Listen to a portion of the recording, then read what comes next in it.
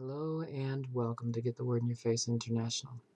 This is Pastor Cheryl Jackson coming to you with a word from the Lord. God is good. He's good all of the time and worthy to be praised. He's the Most High God, El Elyon, El Che, the living God, who loves us with a true agape love. He wants to pour that love into our hearts, write that love on our minds, and keep our hearts and minds in perfect peace. He is our resting place. He is our life. All life comes from Him. He's the Creator who created all things, and He wants us for Himself. So cast all of your care before the Lord. Come before Him in true love, because He's the one who knows everything about you. He's the one who created you. Yeah. When He pulled that dust together and created Adam, and blew His breath into his nostrils, it began the process of human life. And you're in the right time, in the right place. So don't worry. We are a people chosen by God, a people chosen for God. Philippians chapter 3 says that we are citizens of heaven. It says in verse 20, but we are citizens of heaven, where the Lord Jesus Christ lives, and we eagerly are waiting for Him to return as our Savior. Glory to God. He will take our weak mortal bodies and change them into glorious bodies like His own, using the same power with which He will bring everything under His control. I pray that we would get our mind on Christ, get our heart up on the Lord, and just learn of Him. I know the situations and circumstances of our lives are great, but greater is He that is in you than he that is in the world. The God of heaven and earth, the one who sits on the center of the circle of the earth, is greater than everything that's ever known. We don't have to reason about everything. We don't have to keep coming into the mind of the flesh for everything that's going on with us and around us. What we need to make a habit of is staying in the love of God, staying in His love, because He loves us. God so loved, look at all the situations and circumstances around us. They pale. They are pale in comparison to the Word. God said, I love this world.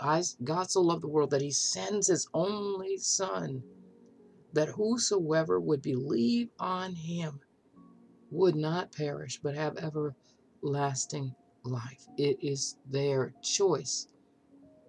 It's their choice. But I so believe that if we would stop giving in to the people around us and how they feel and what they're doing and whatever else is going on in the world, whatever else is being said here and there, if we would stop giving in and compromising in certain ways that we're doing it. See, if we lean on God and sit with Him, take time for prayer. The prayer isn't always about the problem. The prayer is how much I want to sit with you right now, Father God, in the name of Jesus. I just want to sit in your presence and soak in your love. See, where does wisdom come from for us? It's coming from the Lord.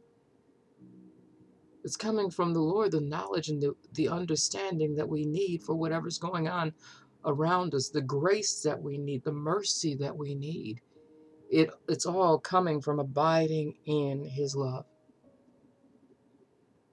If we abide in Him, He will abide in us. If we abide in Him and the Word abides in us, then we're going to be able to say what needs to be said. And lives are going to be transformed around us. We need to look like the Son. We need to look like what we believe. We need to look like him. If Jesus is the exact representation of the Father, the Christ, the Son of God, the Word that became flesh, then so are we.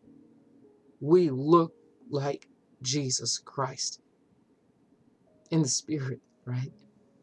Our lives emulate. They operate just like Jesus. Because see, we're coming before the Father and we're sitting with the Son. We're communing with the Lord, and we're allowing His Spirit to lead our lives, to teach us all we need to know. We're not leaning on our own understanding in the hurt and the pain and in the rejections around us. Greater is He that is in you than he that is in the world. This Father who loves us with such an agape love, an unconditional love, He helps to make that known to the loved ones around us. Yeah, He does. Even if there's an argument, even if there's whatever discouragement is going on between people, if you're in the midst of any of that, the wisdom of God, the patience of God, the love of God, the mercy of God, the grace of God is going forward, even if you have to walk out of the room. Because you are interceding on those people's behalf. There's a place where they need to come to. And they can't come to that place without a little help. I know the Holy Spirit's in this place. He's wherever the Holy Spirit is in the world, convicting the world of sin, righteousness, and judgment. We who have been called, have got our mind on heaven. And we understand our connection between the earth and the heaven. We are praying for those who are here in this earth who've not accepted Jesus Christ as Lord, or they know of Him but they're not acting like Him. You can read that in the book of James and in Jude. We're supposed to be the ones who are able to snatch them from the fire, from the pit that they're about to fall into, because of your patience and your love. Because of your patience, because of the mercy. And the only way that we're able to stay in this place of love and mercy, of having the wisdom at that moment that anybody needs wisdom, including ourselves, is because we abide in Christ. And the Word is abiding in us. The Lord knows how to work out everything for our good because we love Him. It's not the kind of love that's, God He's in heaven. We can't see Him with our physical eyes. So we act like everybody else does. God's invisible, therefore I can't see Him. I just love at Him. This is a different love. This love is an inside love. He's with you in your heart. You know that God is with you. His words are written on your mind, and you keep clinging to Him in every situation. Even if you're not in a situation and everything is all right for you, you love Him so much, you just want to lift your hands and sing. You want to sit in His presence and say, Lord, what can I do for you? Show me how to pray, Lord God, for whomever. Help me to intercede for whoever. Whatever it is you need me to do, Lord God, help me do that so I can glorify your name. And I tell the Lord in the morning, What makes my joyful is being able to glorify your name, to lift you up before everybody and say Jesus Christ is Lord. But he's given me an avenue to do that.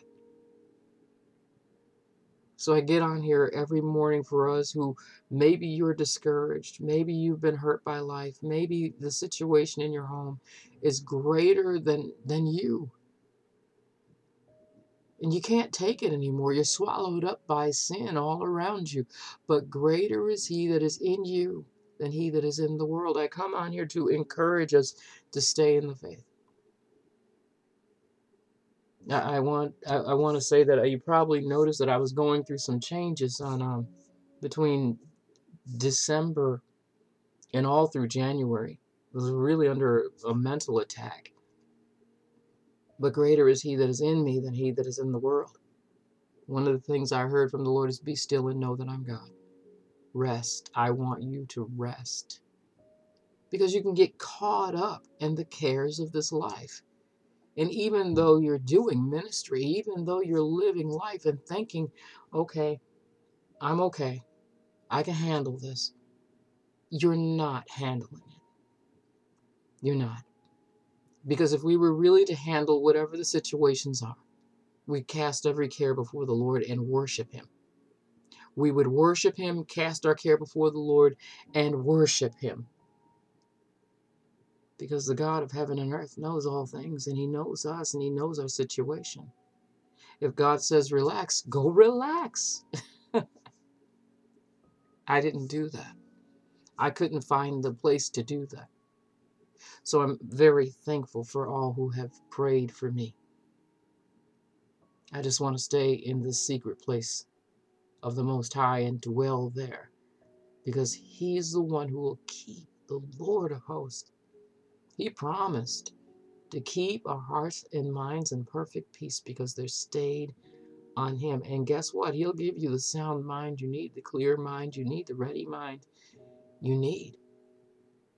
In order to be heaven bound, the true citizens of heaven, we're waiting for the Lord Jesus Christ, and I have to keep on saying this, casting every care before the Lord. I know what it's like to be around something that you cannot change. But it does not mean that God is not working. And again, God knows how to shut doors and open doors. I'm not leaning on my own strength anymore. I am casting every care, I don't care what it is, before the Lord, because I know that the Lord cares for me. See, I want to meet Jesus in the air. If we're going to meet Jesus in the air, let's have a ready mind. Let's have a clear conscience before God. Let's put what hurts down and lift up the Lord.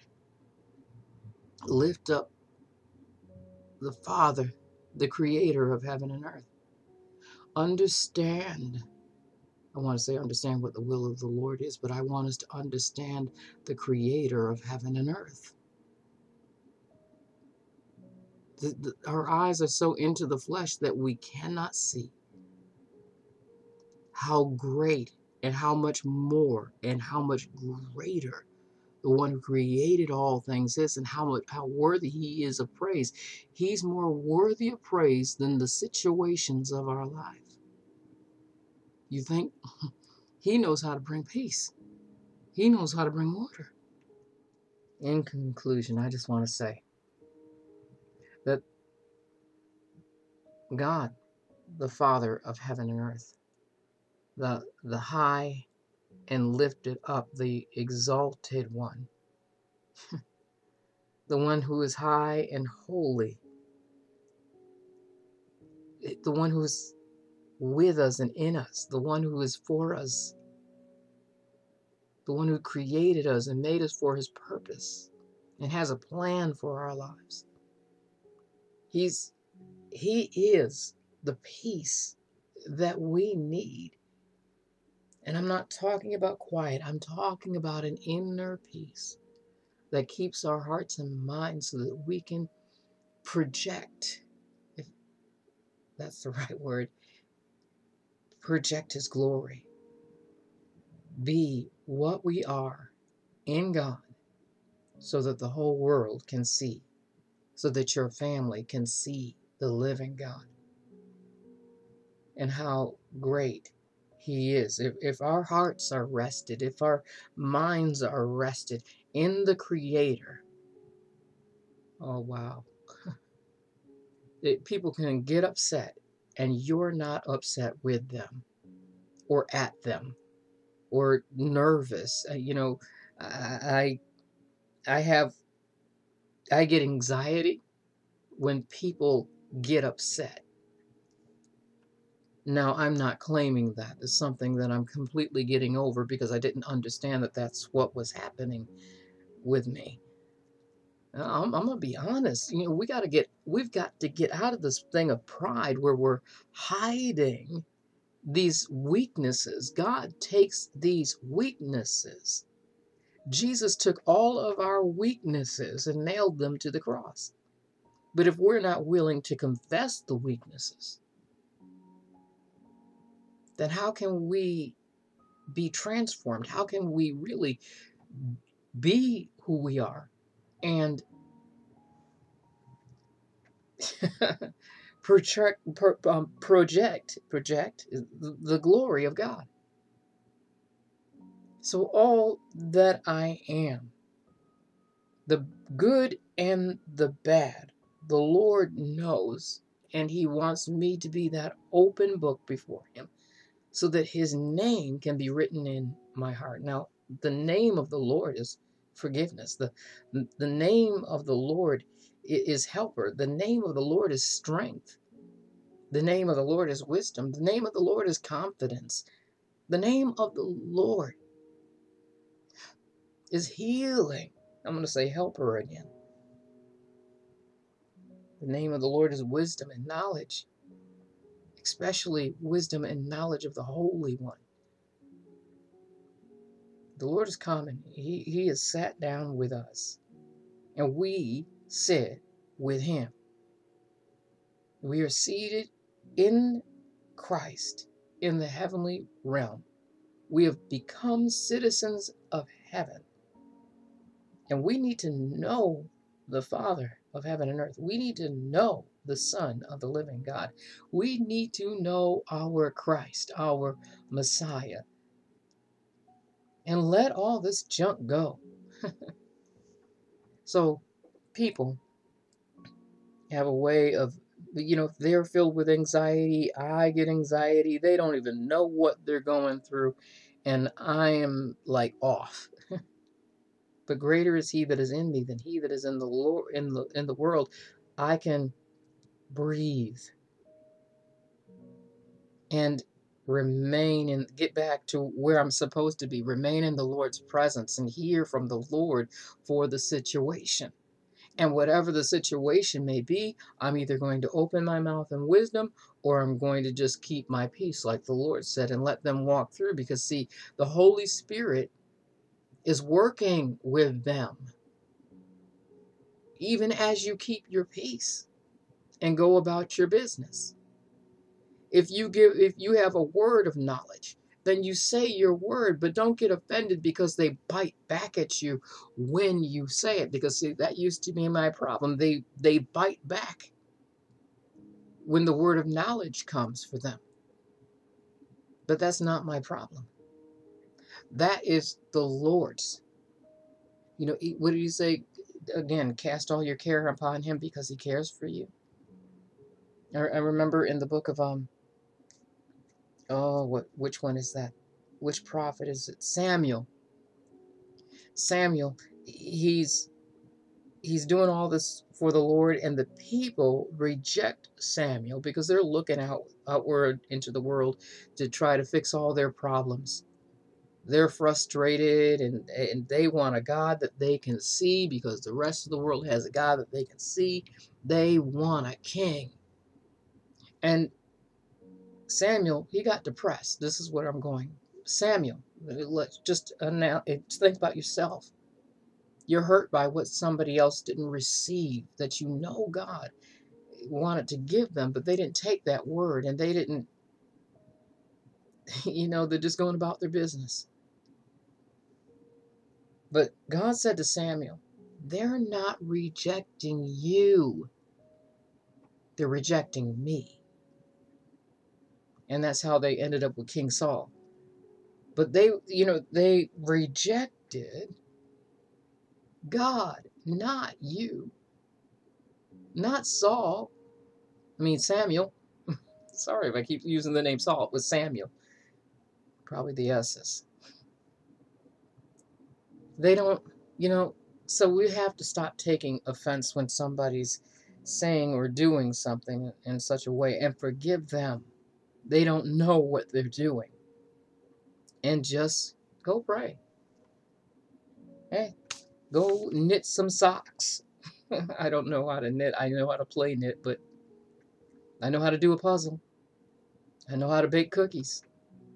I know how to go do something good rather than let the words and the actions of other people fester in my heart and keep my mind all tangled up in knots. There's too much good to go do. There's too much light to shine in this world to have my mind darkened or alienated from the life that Jesus came to give me.